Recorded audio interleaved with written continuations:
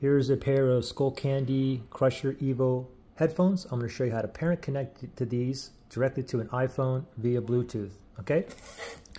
So first thing we got to do is go to our Bluetooth settings on our iPhone. So go to your iPhone, go to Settings, go to Bluetooth. Make sure Bluetooth is toggled on. And you see under here it says Other Devices. Everything that's in pairing mode is going to show up down here. So we got to put these in a pairing mode. So let me grab the headphones here. The orange button is the power button. These are currently off. Let me turn these on. Press and hold for a few seconds till it turns on. Now once it turns on, it should be blinking blue and red, indicating it's in pairing mode, but mine's not doing that. Let me just reset these really fast.